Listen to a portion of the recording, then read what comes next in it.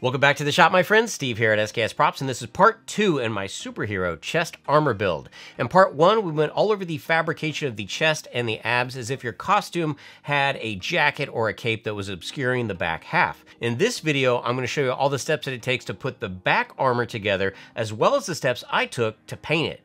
Now, just like the front, this is a completely generic setup, so you don't necessarily have to be making Red Hood. You could use this for a variety of different characters, and that is the point. Now, just like everything else I build, this is made completely out of my HD foam, which you can find over at Blick Art Materials. And every time you go through those links that are in the description section and on my website, not only are you getting fantastic foam for cosplay and prop fabrication, but it's also helping support me and the channel, which means I get to continue to make things like this, give you free PDF files, and show you how to put it all together. So, I want to show you what it takes to finish off this Red Hood armor. Let's go ahead and get started.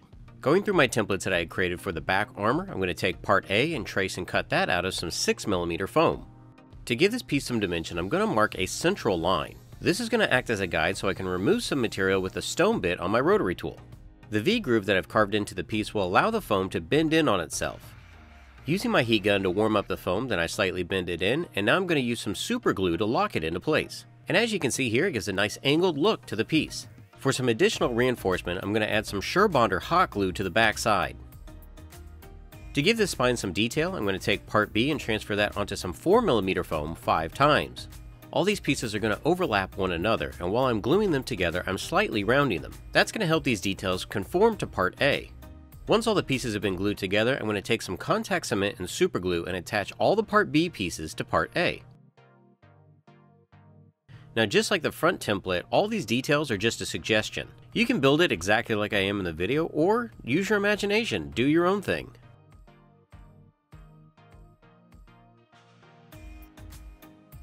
Now I'm going to attach part C on either side. This is traced and cut out of some 6mm foam.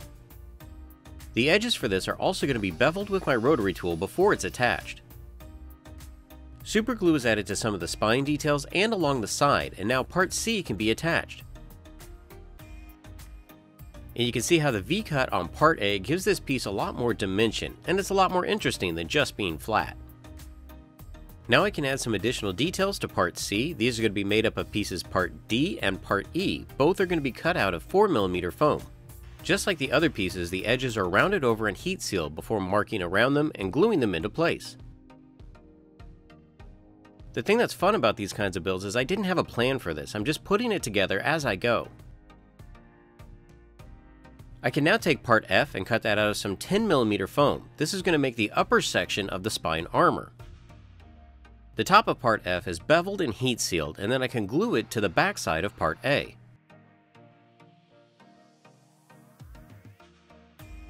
Part G is now going to be traced and cut out of some 6mm foam 2 times. The sides are once again going to be beveled, and then contact cement and super glue is going to be added to the piece, and it can be glued to the back side of part C. At the top of the piece, there's a small section that will be glued to the back side of part F. The sides of the back armor are going to be made up of part H, which is traced and cut out of some 6mm foam. On the template, you can see there's a section you can extend or cut that will wrap around your body so that it fits you. Part H can now be glued on either side, and I've marked a rough location on the template. But you don't necessarily have to follow this, glue it where it's comfortable for you.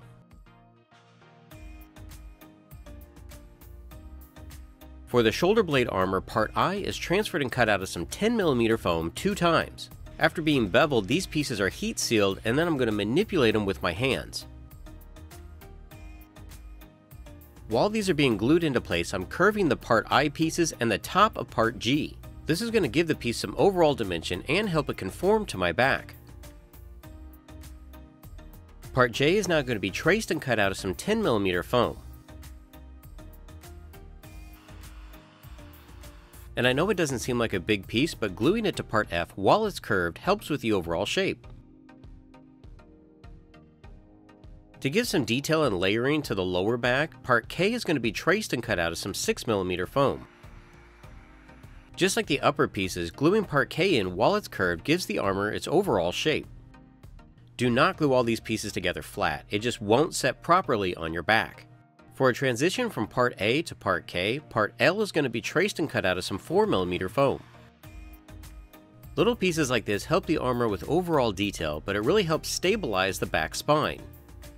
Now for this video, since I'm doing the front and back armor and they're going to be connected, I'm going to remove the straps from the chest. These are going to be replaced by Part M, which is going to be traced and cut out of some 6mm foam. These straps are marked and glued to the back side of the chest using my double adhesive method of contact cement and super glue. After my measurements have been confirmed, I can glue the straps now to the back side of Part G. To connect the chest and the back armor together, I'm going to use the parachute clips that I already have attached. I cut the 1-inch nylon straps on either side to fit, and then I can glue those into place using some high-temp hot glue. Just to make sure the straps don't ever pull away from the foam, I'm going to glue some small strips of 2mm on top using super glue. Again, a double adhesive method is always preferable for heavy wear areas. For the other end of the parachute clip, I can now mark exactly where the nylon strap needs to go into the back. Just like the other side, some hot glue and super glue are used to adhere the strap into place. Now don't worry about the strap being exposed, we're going to cover it with a detailed piece of foam later. The same adhesive method is done to the nylon straps on the inside of the armor as well. The parachute clips on either side are now solid and in place, so it's time for a test fit. Everything looks good and fits exactly where I want it to, so now I can start to detail the rest of the armor. To cover the straps on the sides of the armor, I'm going to cut Part N out of some 4mm foam.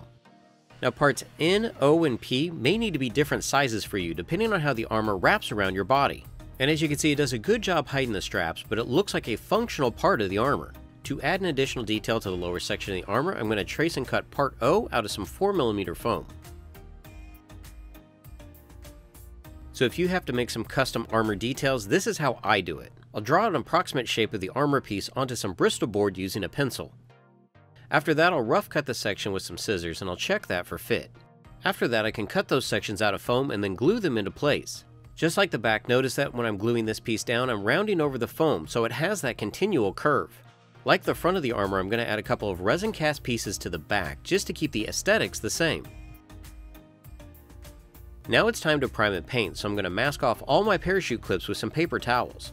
As a base, I'm going to add 3 light coats of Plasti-Dip and a layer of black primer to the armor. To prep the surface for additional layers of paint, I'm going to do a wash of Liquitex Mars Black. This is going to be applied with a mop brush, and then I'm going to use a damp paper towel to alleviate the brush strokes and take away additional pigment.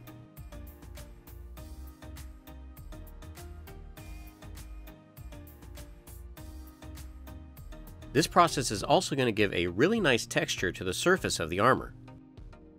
The same wash process can also be applied to the back. As the first layer of metallics for the abs and the chest, I'm going to be using FX brand's Samurai Sword. I don't really need to use one of my heavy body Liquitex paints here because it's just going to act as a base for the graphite powder. The metallic paint can also be added to the chest and the sides of the armor using a filbert brush.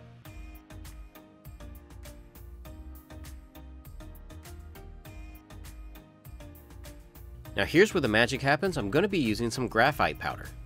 This is going to be applied with a paper towel and then buffed, and you can see a huge difference between the two sides of the chest armor. This same application and buffing process is also applied to the abs.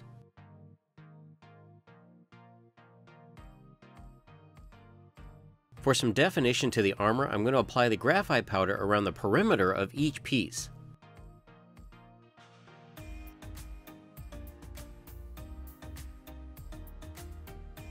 Now this doesn't need to be a clean and tidy process because I kind of want it to have that battle-worn look.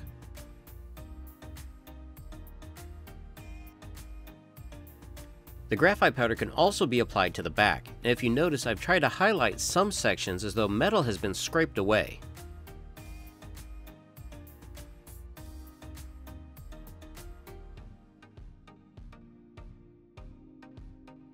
At this point I wanted more contrast between the chest, abs, and the rest of the armor, so I was able to knock back some of that with a clear coat. And I think this looks a lot better, a lot more deliberate, and especially from a distance.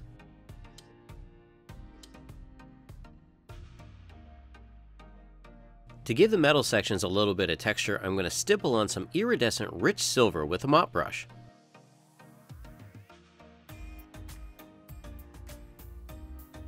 Now the trick here is to stipple on the paint, but before it is completely dried, you want to go back with a dry mop brush and feather the surface. This will kind of blur the paint and give it a galvanized look. I could now go in with that same iridescent rich silver and a filbert brush and highlight some of the edges. This is going to give it a worn look again, as if paint has been scraped down to the metal. For the logo on the chest, I'm going to start with a base layer of FX Bloodline. I'm doing this because red can sometimes have a hard time covering on just black, and I want this to be pretty vibrant. Up next, I'm going to be using some cadmium red and dioxazine purple. The purple is going to help knock the cadmium red back a little bit so it's not quite as vibrant.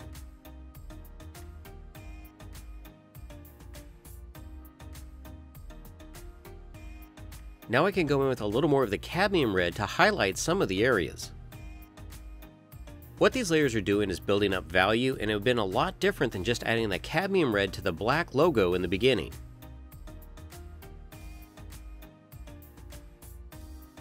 To get rid of any strokes the filbert brush may have caused, I go in with a mop brush to stipple the surface. I've got some metallics and I've got some flats. I'm going to add a gloss to the logo to really help it stand out.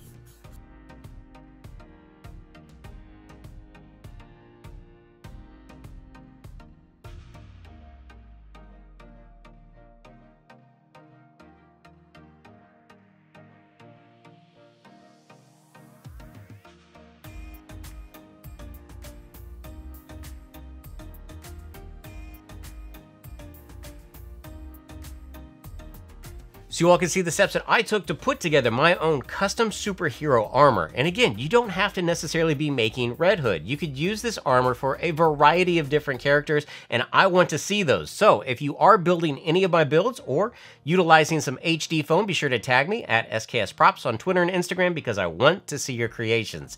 Until next time, build your best with the best. HD foam.